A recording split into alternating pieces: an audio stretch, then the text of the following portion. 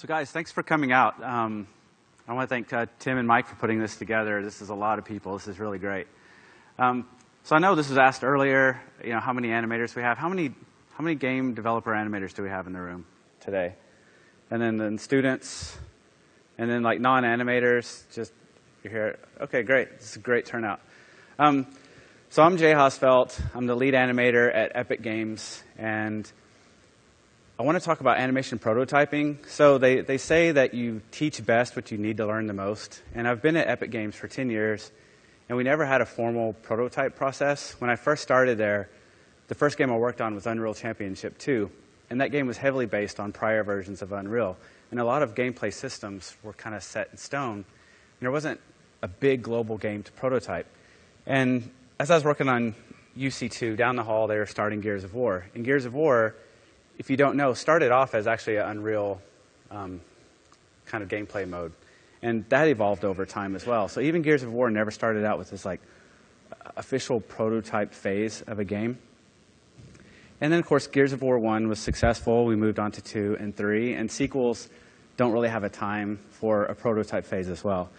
And recently, we sold the Gears of War IP to Microsoft Studios. Black Tusk is working on it. And suddenly, we're going to work on a new game that's not based on a prior game. And we had to approach this from a total blank slate and to prototype a game. And this is something I had never done before in such a capacity. And before me working at Epic, I worked in games for 10 years, and none of those games had a really formal prototype process. And then that's what I want to cover today. It's kind of like my journey from discovering all that.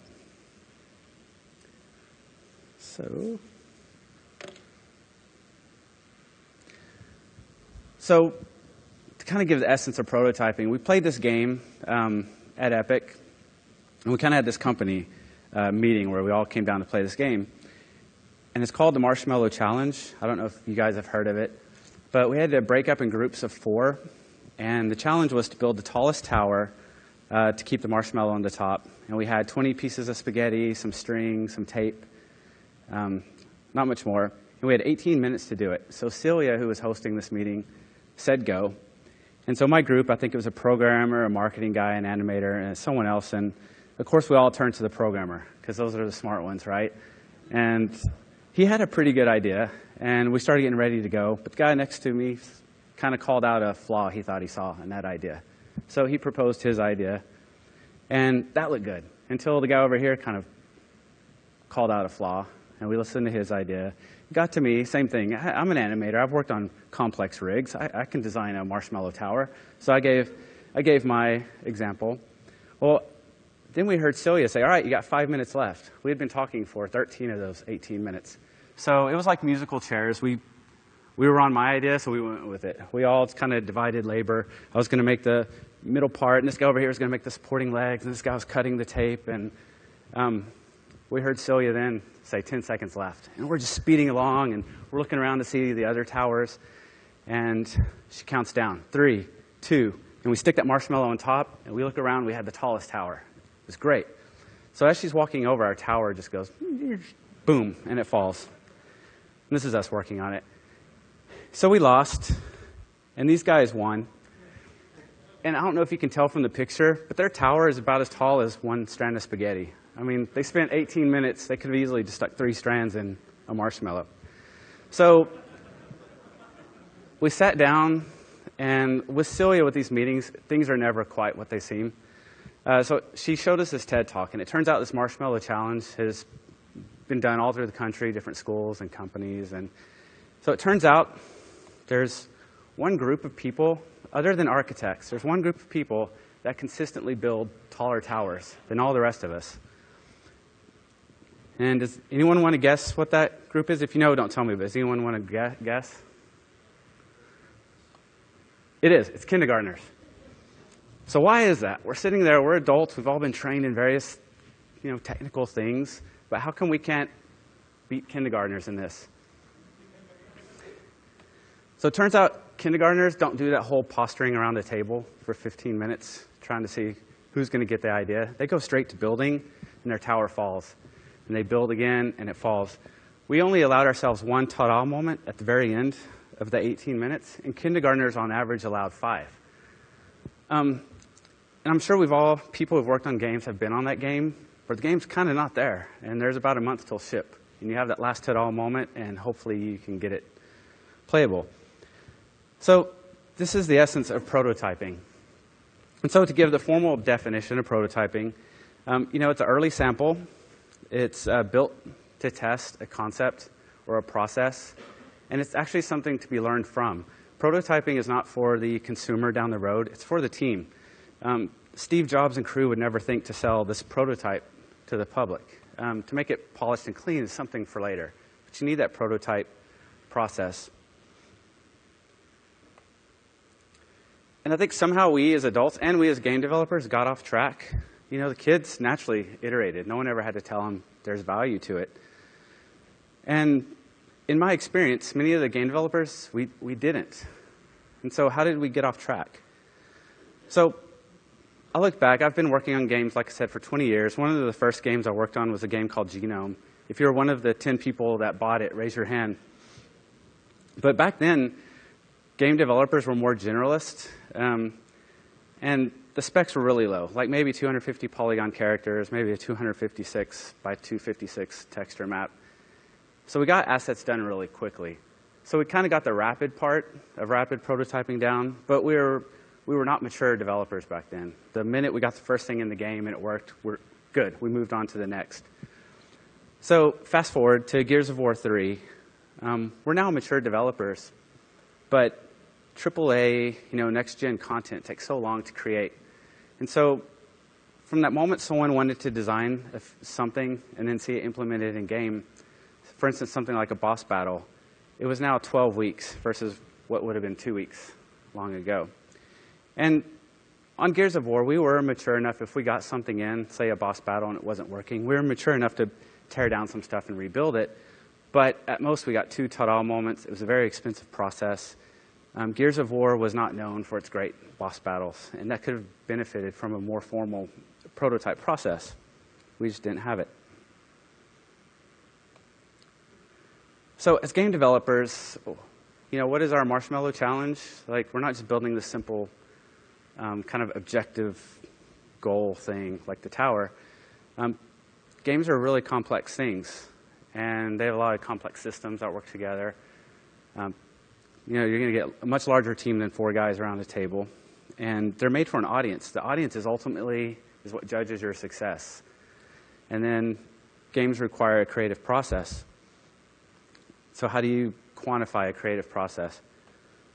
So I just want to let you guys know, to talk about prototyping, I kind of want to give the whole context of what prototyping happens in. So I'm going to zoom really far out and talk about some things that we probably just all take for granted.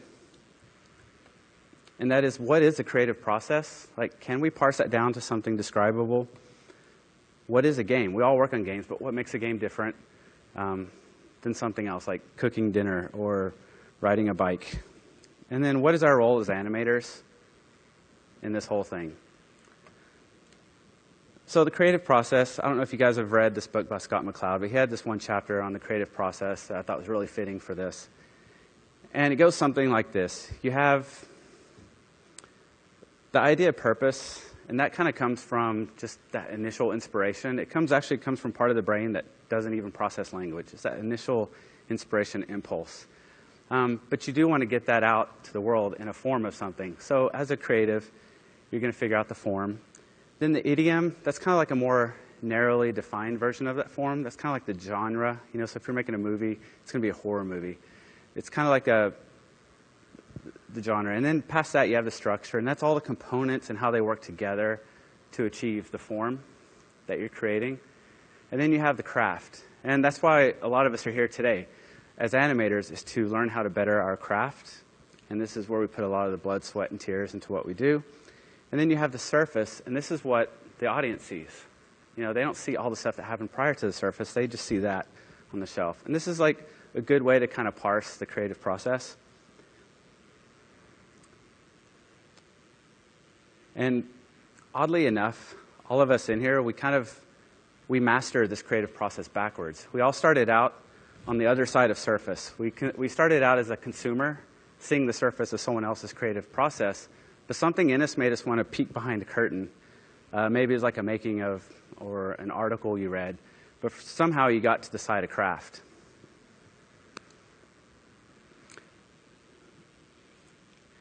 And that's what brought us here today. So I'll put this in context of making a game. So I'm going to use Cliff Bleszinski, the maker of Gears of War, and run through this like how maybe it went like this. I don't know for sure.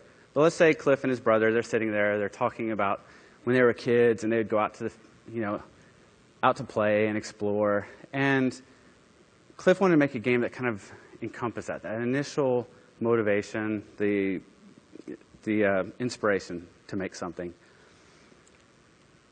And they're remembering that, and he's going to put it into a form. And of course, that's going to be the video game. He's not going to make a board game. He's not going to make a movie. He's going to make a video game. And then to create this, the idiom, it's going to be a 360 game. It's third person.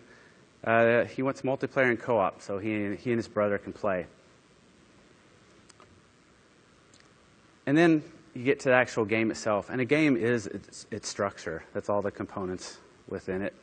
And so for Gears, some of the systems were like running, shooting mechanics, cover, all just the little systems you need for your game to actually be the game.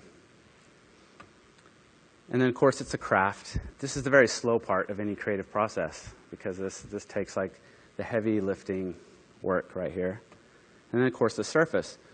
So Gears of War is released. It's the final product. It's on the store shelves. Everyone's seeing it. So did Cliff's initial inspiration survive all the way through to what the audience got?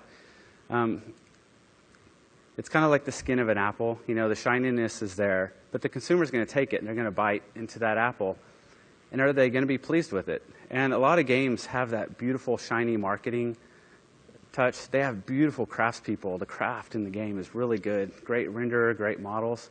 But then you play the game for a couple hours and you're just not into it. And there's a bargain bin full of these. And so how do we avoid that? Like, how do we get, we put so much effort into the craft. How can we make sure the games we're working on aren't going to get to that bargain bin? So let's go back to structure.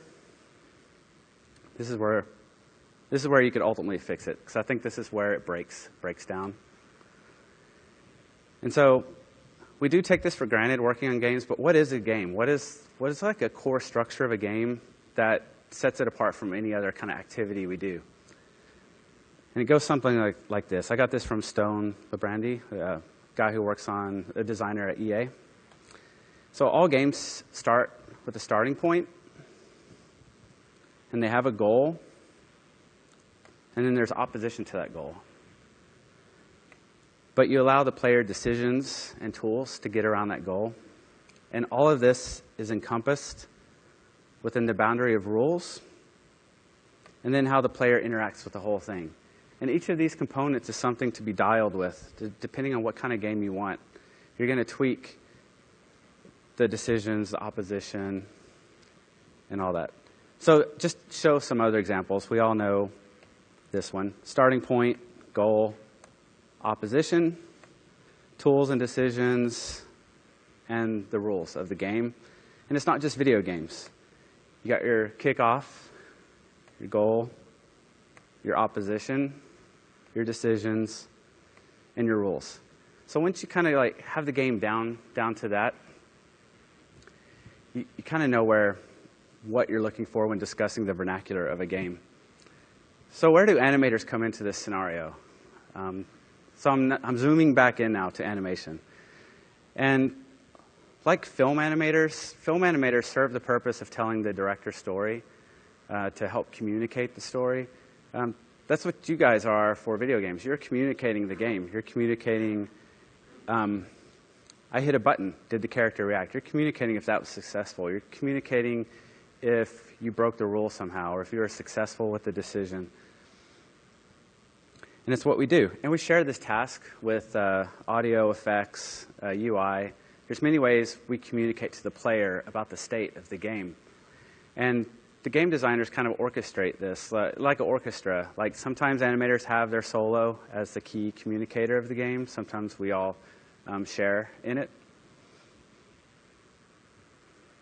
And this point was brought clearest to me. So we're starting prototyping on a game, and the designers told me, like, don't worry, we don't need animation, we don't need anything. We're just going to use rectangular cubes, in place of characters. And so they had these cubes running around, changing speeds and direction, and hitting backwards if you hit them. But it didn't communicate. They finally came and said, look, we need something more than this. This is just too raw, we cannot tell. And we put in bipeds, and suddenly the communication of the state of the game was like instantaneous. And this kind of really solidified that role for us animators, what we do. And of course, this is where when I'm talking about prototyping for games, I'm not talking about craft. Sometimes in craft we do a bunch of stub animations to kind of get the designers off our back so we could spend more time polishing the animation. While that is a part of prototyping, this is kind of think of the structure side versus the craft side of prototyping. So if you're on a project like mine where it's day one, it's not a sequel, you don't have a ton of resources to draw from, what does day one look like? And this is, you got your designers with their gameplay pillars. You probably have some tech in place already, and they're doing gray box levels. And the team's just ramping up. The art team has nothing. There's no models yet. At best, they're scribbling some concept. But we don't have much. So as animators, how could we help designers instantly? And so that was our challenge. So we wanted to make a pipeline for prototyping that was still useful once we got to production, but it allowed us some tools. And so our goals were to make fast prototype assets, like make it fast but not ugly. I mean, if people are going to be looking at a prototype game for a while, you don't want any distractions, and ugly temp art really just grinds on you day after day. And in a prototype phase, since you are working on the game with those components, communication is all you're dealing with. You're not dealing with showing how great of an animator you are at this point. You want to just communicate the actual ideas being done. And you're not going to noodle on just fine, polished animation. And then there's no rules. There's no shame in reusing and retargeting run cycles over and over and over. So these were our goals here, a little bit of our goals. And so we made this content creation tool for Maya. It's called the Auto Rigger. And what it does is it creates a fast prototype of the character. Let me get this playing here. Is it playing? All right.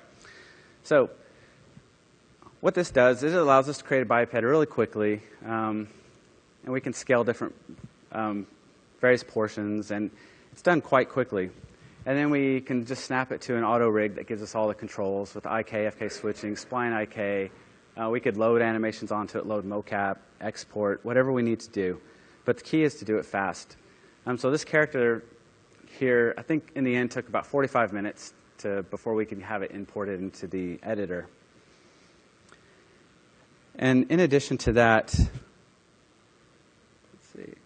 we also kind of have this real simple texture for it where we can kind of go into Photoshop and just paint and bucket in the various points. Because in the game, sometimes you want to communicate who the enemies are, who the team members are, maybe what buffs would look like, or anything else.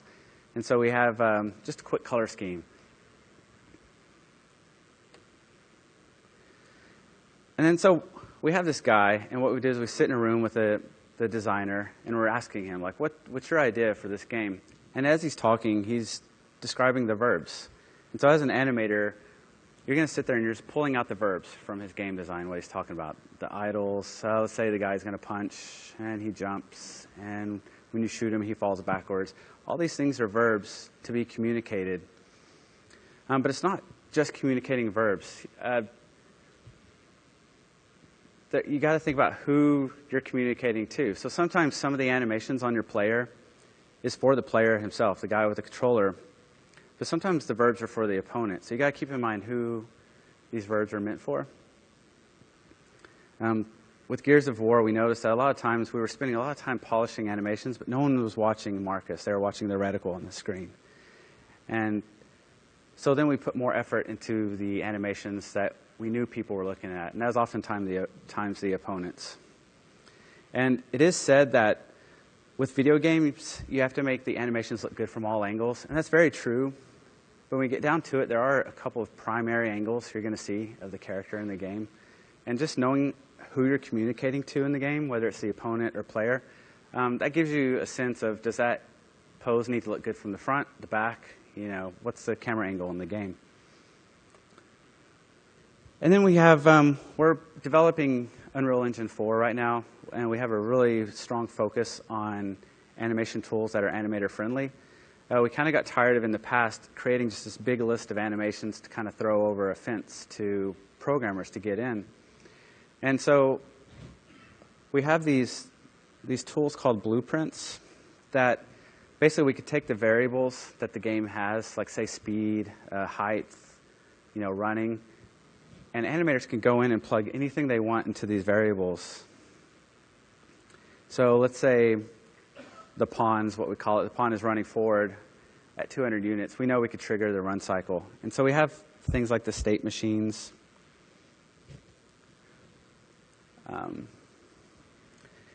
But the emphasis here is that it allows animators just to drag and drop the stuff they need, and we work with the rule set at first. And of course, that's with the input of the designer.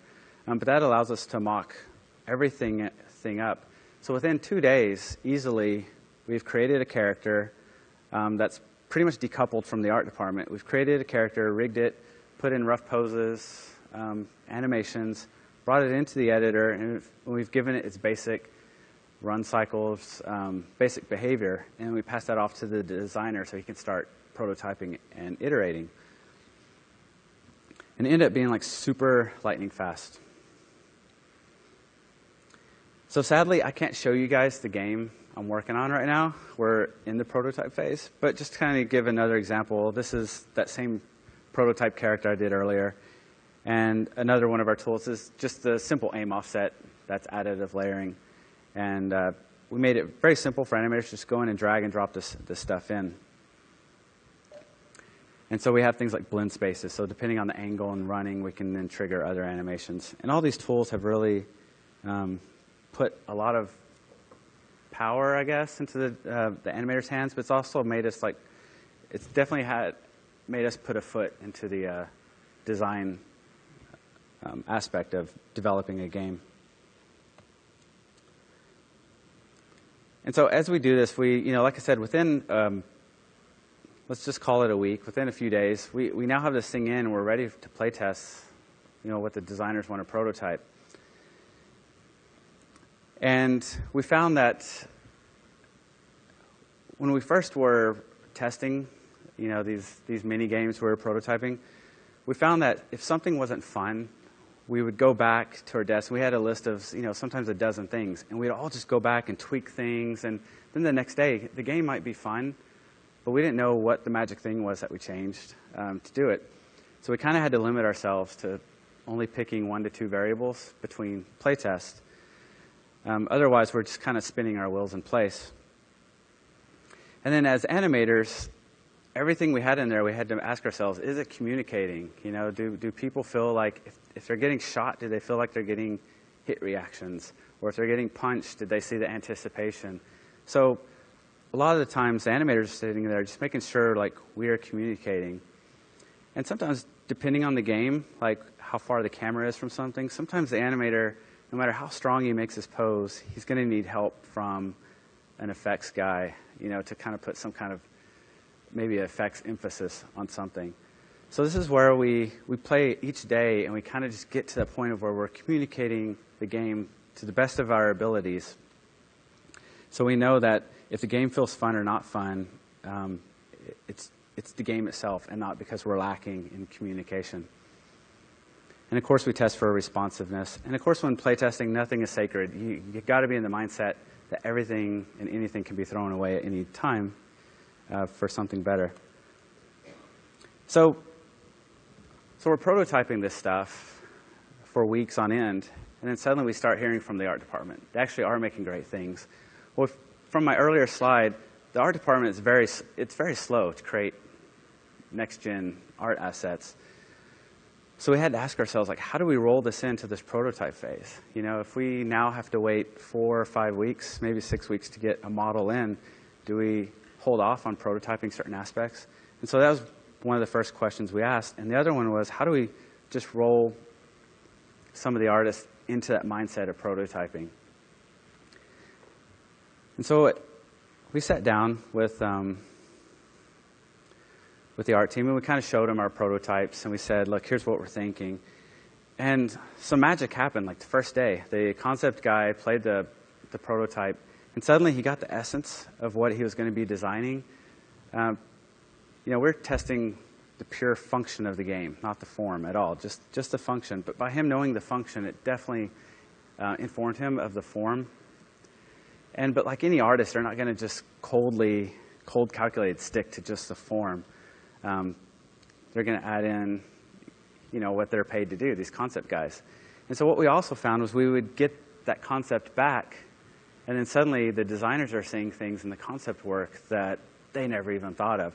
So we kind of got this cool feedback loop between concept art and game designers, where they were kind of bettering each other by going back and forth.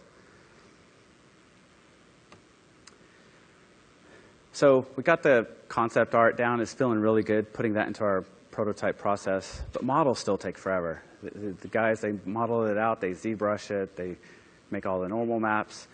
And so we asked them, like, is there a point, guys, where we can get something quicker from you so we could try it out? Because we've all had that, at least in my experience, we've gotten models before that totally broke the gameplay mechanic, where the model itself did not lend itself to the gameplay it needed to be. So if we could find out if we could solve that problem earlier, it'd be fantastic. So the modelers said, yeah, sure, we can mock up the broad stroke shapes of our models early and hand them to you. And we'd put those on our auto rigger that we used for the earlier Michelin Man, same tool. And we would get that model in game. And the questions we ask are, you know, does the silhouette of this new model lend itself to the communication it needs to do? If the guy has to run and jump and stretch and reach over his head, can the model support that? And so we were able to get this like feedback back to the modeler so they can make changes very, very quickly. And when we rigged this, we weren't caring about skin weighting. We weren't even caring about textures at this point, just the broad stroke stuff. But we had that model, and the animators kind of panicked for a little bit. We were like, do we make a whole new round of stub animations? Because we just made some for this Michelin Man. But not everything's going to totally apply to the new model. And so we said, no, there's no way. We can just do 2 rounds of just redoing all these animations. So we have a pretty easy retargeting tool in UE4. We'd just click, and within minutes, all the animations would come over. And so that kept the playtest going. They didn't have to wait for a new model update. But we knew that model was going to totally break. We're not going to look at the silhouettes of those animations and make sure they work. So what we would do is all those verbs we had and the key poses, we would just make a character sheet with this new model and make sure that his silhouette reads from those key things you're communicating, those key moves. Like his runs, or if he's jumping up in the air, is his anticipation poses. And then what was great with this is all the departments, we were all kind of in sync with what all these assets are created for.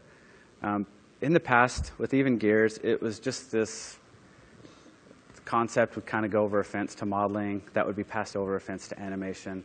And you could honestly never say we were all in sync with each other. But now we all know like the why and the purpose of the game.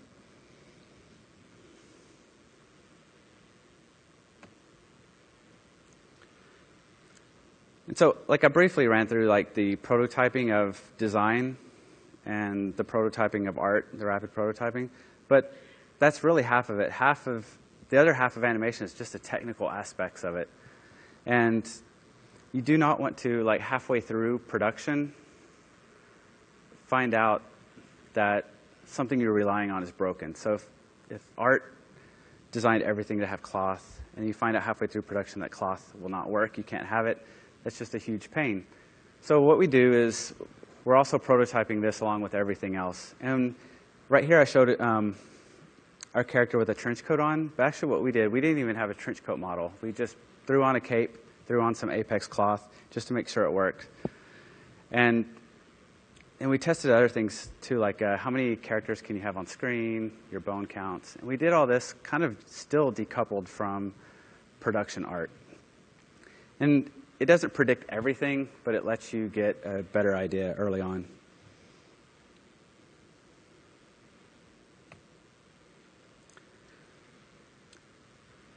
But there is a harsh reality to this. So Epic, we're self-funded, so we don't have to worry about the nervous publisher saying, show me something pretty, or we're not going to greenlight your game. And that's a true reality. I know we've all done stub animations, and to us it's clear they're temp animations. But someone inevitably comes up and says, hey man, are you going to redo that animation at some point? And so there's always this communication of prototyping. And so you don't want to give up prototyping to, please those that don't have the imagination to see what game you're making. So don't skip prototyping. But since you do have the art team, make that a part of prototyping. Make them make all the visual assets to kind of fill in the blanks for people. I don't have, like I said, I'm in a situation where we're not dealing with publishers. I don't have the end-all, be-all answer to that. But I think if you make a visual prototype on the art side, that's going to help. That way you could have kind of your gray box prototype level going. And so the developers can still learn and fail quickly what they need to. And I've said this earlier, is you want to make the temp art appealing, and you just don't want to grab a bunch of just assets from here and there where nothing feels like it's part of the same thing. And because you're going to be in prototyping, you don't want any distractions. You just want to get to the core of the game.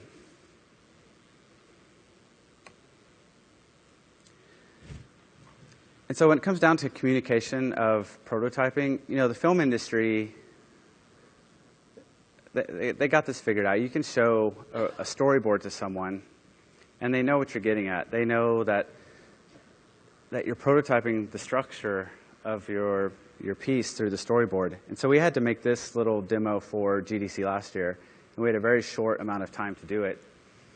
And we had to kind of limit our risk. So yeah, we just kind of scratched on Post-it notes to kind of find where our problem areas are.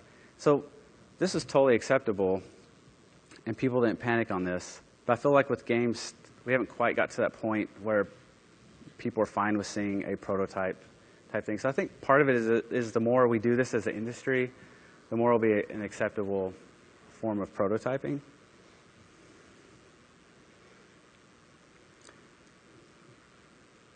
Like, case in point, no one's going to walk up to you and say, hey man, is this final guy going to have a scribble on his face? But we do get those kinds of questions with game prototyping.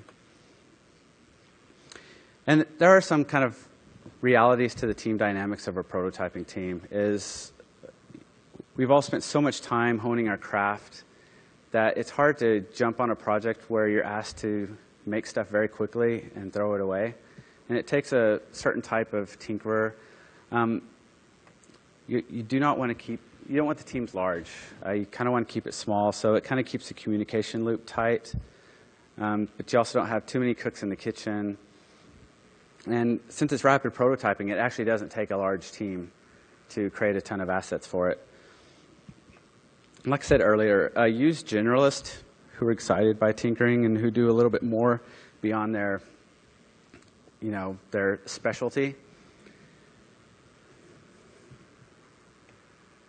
And with us, there's definitely a personality type for it. We had some people on the prototype team that just begged to get off of it later because they just want to get back to the craft part. But there's other people that just love that tinkering and trial and error. So I think when building a prototype team, it's important to find the right people for it. And then what's to be gained? So we were able to fail fast, fail often, but there's other things to be gained for the project going forward. And that is, you have all your systems, at least a good idea of your systems in place. You know that you're not going to get some kind of feature creep later on in the game. And so you kind of have some of your production costs and needs. You kind of know what your animation budget's going to be in the future without ever having to jump into it head first. And then, of course, during prototype, we don't have everything we need. And the prototype period's relatively short, so we don't have time to build new engine features. So the things we do need, we can inform the engine team of what they need to add going forward when we go into production. And if you don't have an engine team, there's middleware, other software to help you out. And then also back to that communication thing, we found that kind of based on how you're communicating the game, kind of is going to define your style. So with animation, if the game's depending more on animation to communicate, you're going to need a style that is going to allow you to show more stronger poses. Like a subtle mocap style might not be able to communicate everything. You just need to kind of choose your style guide, maybe inform the style guide a little bit more based on what needs to be communicated. And then, do you have enough information to jump into production? And you're never going to know everything before going into production. There's always a plethora of unknowns. But if you can just cut down a lot of it during prototype, it helps out a lot. And then, so with Gears 1, we had, say, a ton of stretch goals. And a prototype team's going to have a lot of stretch goals. And if you get them in, great. If you don't, then if you do work on a sequel, it's going to be easy. You're going to have so many, you're already going to have these systems you are totally motivated to go after. And so Gears of War 2, that was nothing but Gears of War stretch goals that we weren't able to get to with Gears of War 1. And then as an animation director, being on the mocap floor and directing the actors, I kind of knew what the communication's for. So rather than just being on the floor and watching their movement from all angles, I know the gist of what they have to communicate strongly. And just knowing the structure of that, what they have to communicate, just allows me to give much more focused feedback to the actor. And then even to the guys on my team, when I first became an animation lead, I tended to direct them on the craft, the 12 principles of animation and the craft and that stuff. But when you're solidly aware of the structure of the game and what you need to communicate, you're going to give more applicable feedback to them. And so they can make decisions that are not just aesthetic, but more functional for the game. And then so asset creation was less like the telephone game. And so it's more like we're in a room together between all disciplines. So the modeler leads, the modeling leads, the texture leads, the effects leads, we all just kind of were on the same page versus using that old system of throwing assets over a fence. And so, like I said earlier with this, with the creation, or with the creative process, we all started off, and for some reason, many of us here decided to peek between the curtain between surface and craft. And we stayed in craft for a long time. And I was thinking about films, and I know several animators who went on from the craft of animating to become a cinematic director. And we got film directors like Disney, Tim Burton, Lasseter, and Brad Bird, who they all started off as animators, but they ended up as directors. But I thought about with games, I don't know of very many examples of the animator kind of going to the path of a designer. And the reason is, I think old tool sets and old team structures didn't allow for the animators really to peek into the structure of the game as much. We kind of were just making animation lists and passing it on for someone else to plug in. And so with this prototype process, even on our team, I noticed that animators were suddenly being more aware. They were more aware of what they need to communicate in the game. And case in point, one of our animators just graduated onto the design team because of this. He found that he liked the structure part, the designing part, but he got to transition there via animation, which was a first for me to see in the industry, or any companies I've worked at.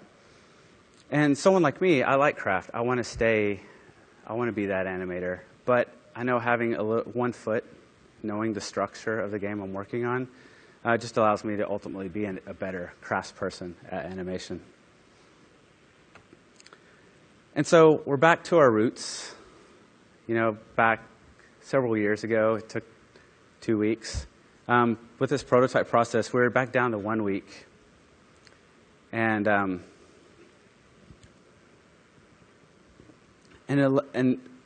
But we had the maturity we had. We know when we need to go back and keep improving something. And then, so let's get back to surface. It's the final ta-da, your game's out. There's no guarantee that your game's going to completely succeed, but you have allowed your team many more times to fail and try again. And with a good prototype system in place, you've allowed that, and you've allowed yourself to kind of get back to that thing we kind of always knew as kids. And it kind of ultimately allows you to be far more creative, because you get to do it in a faster pace. So that kind of summarizes the prototyping for games. So if you guys have questions, feel free. And thank you.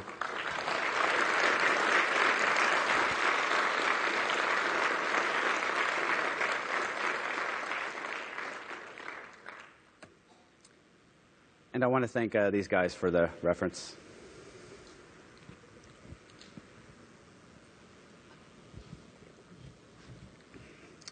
Yes? So you were talking about having an auto-raker and having a bunch of middleware tools to kind of get you started quickly. Mm-hmm. Do you have any recommendations for smaller teams that maybe don't have the tools programmers to spare, because a lot of it is actively gameplay programming? Like, is there middleware that you would recommend, or some solutions to that kind of?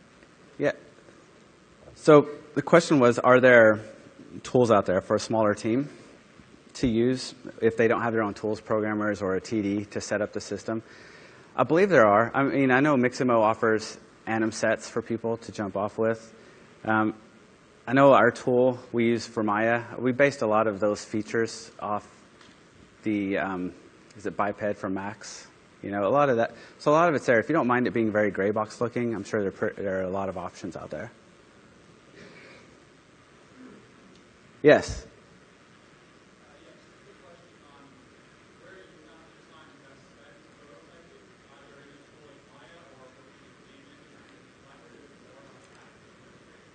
Yeah, so in this prototype process, actually being in Maya was the fastest part, because really we're just getting the assets out as quickly as possible. So we found ourselves in the editor more, just kind of setting up the rule set and the flow of, kind of like the logic between all the animations and how they blend into one another.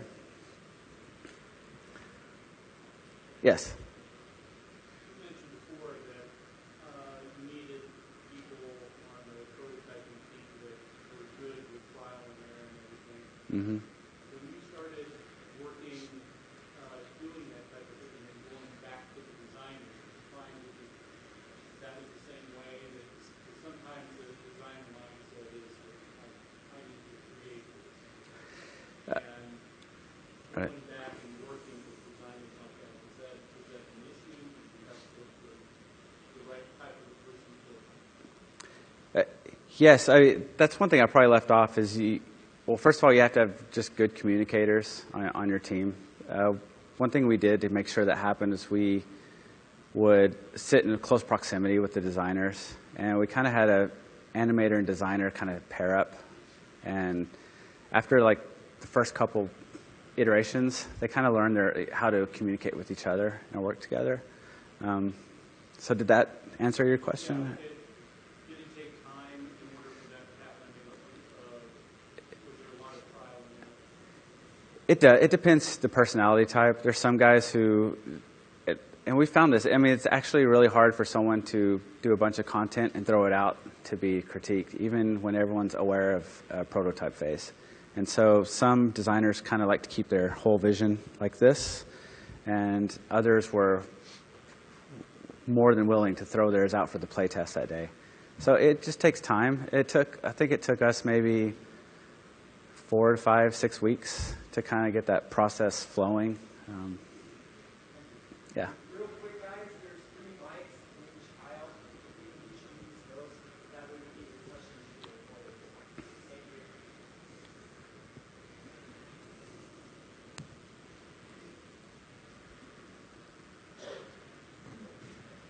Yes, sorry. Hey, so you were talking about how you're communicating the idea to the user. As a designer, what sort of ways could I be able to communicate, the idea to the animator to kind of increase the productivity on that end? That's a good question. I mean, I'm taking a lot of stuff for granted here because our designers and animators have worked together so long.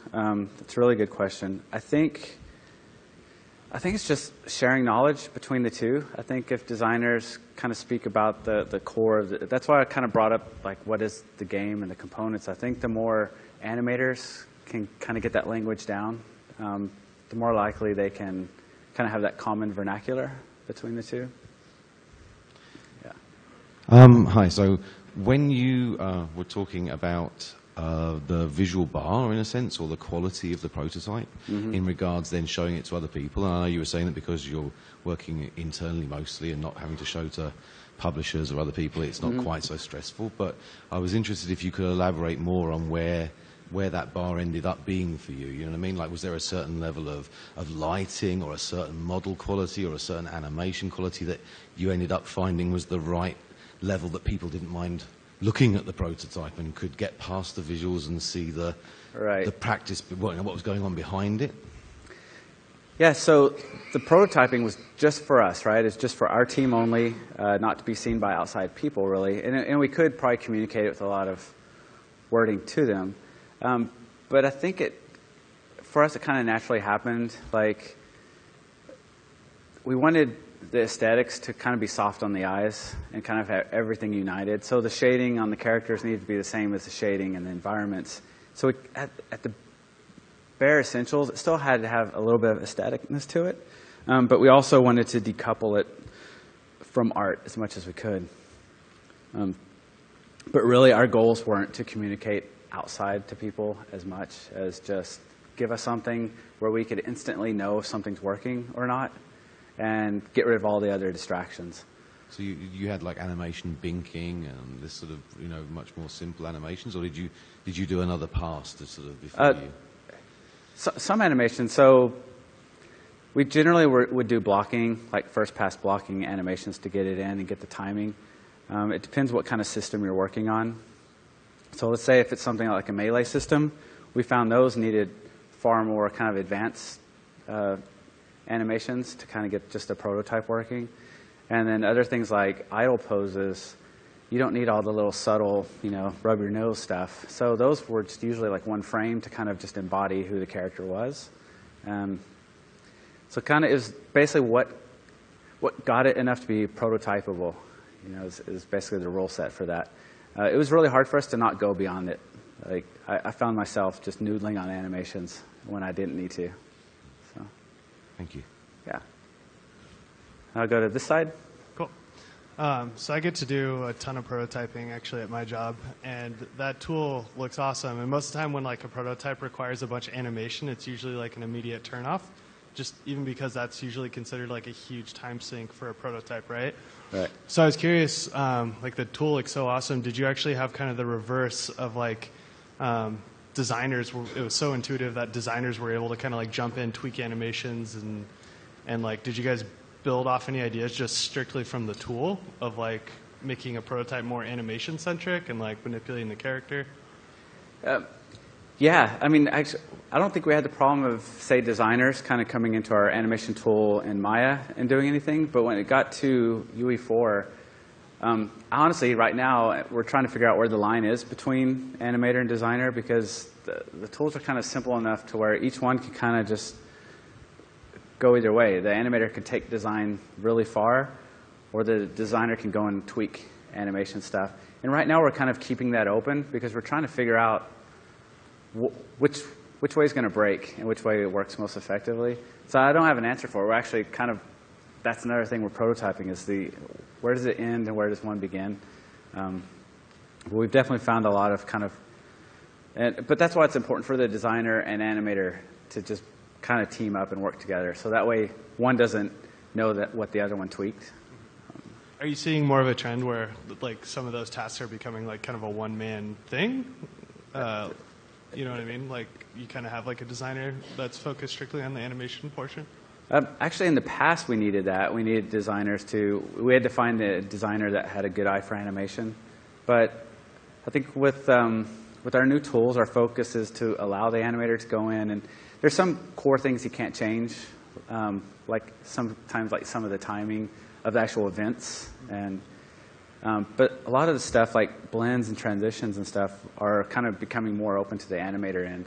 And like that one animator I talked about who is now over in the design team, he kind of was the animator that kept pushing into design. And he actually was coming up with stuff that the designers liked, and they begged for him to be on their team. So like this process kind of blurs some of the lines. We say it a lot that we're kind of stopping referring to ourselves as like the animator, the modeler. We're all just kind of back to the game developer who animates, the game developer who can, model. And really, it's just been the tools. We're kind of cutting down some of the barriers between departments. Cool, thanks. Yeah. Hey, I just wanted to make a quick comment. You mentioned animators who became designers and such that you didn't know of any. I do know of one who was Fumito Ueda, the lead of Ico and Shadow of the Colossus. So there's the one guy. Oh, yeah, yeah. And they make apparently good games. Yeah. Except that So it Last needs to happen Guardian more was often. canceled, so they did Oh, make yeah. good games. Over here. Do you think a team of prototyping group for a company can benefit from like generalists that can do multiple things at once? I'm sorry, I can't hear you. Do you think a team in a company that's specially designed for prototyping can benefit from like members that are generalists that can also do modeling and texturing and animating at the same time? Or Yeah, absolutely. We definitely have benefited from the guys who are more willing to be generalists and go out, and if they don't know something, the guys that go out and kind of teach it to themselves rather than just wait for the other guy with the specialty to come in. So it's definitely geared towards generalist. And that way you can keep your like beautiful, the animator who can just create the best quality animation, you're not making him do this. You can still keep him on the production team. So do you think in the future, maybe when companies implement like prototyping teams for games, do you think this will create like opportunities for journalists, or do you think it will always be specialized and remain? It depends where the game industry is going. I mean, there's so many types of games that I think there'll always be a game company who would benefit from a generalist more than a specialist, but there's other games that need the specialist. I don't know of any trend. The game industry is in such a change right now that I don't know where the trend is heading. I know personally at Epic, we used to really want the specialist animators. Now we're certainly looking at the generalist and when I say generalist, I just mean people who don't say, hey, that's beyond my role. It's out of my, I don't want to look at it. We want the people who are willing to dig into a game engine and figure stuff out. Okay, thank you. Okay. Hey, so that was a great talk. I work at Criterion, and it's really interesting because we've been going through a really parallel process to what you guys have been doing and come to a lot of the same sorts of conclusions. But I was just wondering, was this one prototyping team that was really focused on the animation side of things, or was it across the whole game experience that was being prototyped? This prototype team was for the whole game. Okay. And with 2 animators thrown into it, and we learned a lot. So my talk was kind of on both, straddling both ends of it. But yeah, and it's new for us. We took a bunch of guys who are used to, these are guys that worked on Gears of War. We're used to the production, the craft section of making a game. And we always blasted through prototyping stuff. I think in the past, prototyping was always done maybe on a per person level, or maybe a couple people would prototype something over here, but not a effort by the whole team. Yeah, that's sort of been exactly the same for us over the last few projects. Yeah. So, but how far are you guys taking the prototype? I'm just really curious to know. To what extent are you sort of fleshing out a whole game experience as like a? Yeah. It's a good question. So the fail fast, fail often philosophy is good, but only if you have really well grounded goals. Yeah. So I think whatever your goals are that you need to prototype, I think it just needs to be worked out. 'Cause we have a little bit of extra time to prototype. Not every company is going to have as much time. You might only have a couple weeks. So you're just going to write down, you just got to figure out what are the risky things that you want to try out and prototype. So for us, it's certainly, I would say it's more the structure of the full gaming experience. Okay. We're trying to find like what like gameplay loops, what kind of structural elements will help make this game. So I got time for one more question. Okay. My question is regarding IK. Is it something that you consider when prototyping? And is it, if it's not during prototyping, is it a programmer task or an animator concern or responsibility? And finally, do you aim for the IK system in Unreal Engine 4 to replace human IK at one point? So, yeah, we don't have human IK integrated, or at least at Epic we don't. But I didn't even mention on my slide I was showing IK that in the prototype phase, the animators are setting that up, because we're ultimately the ones that kind of need to define when and where it's used and what it's going to be best used for. So we're kind of handling, I guess, the first implementation of IK, but if we get to a section where we need like predictive IK, we're just going to have to pull in a coder to help us with that system. So, all right, great questions, guys. Thank you so much.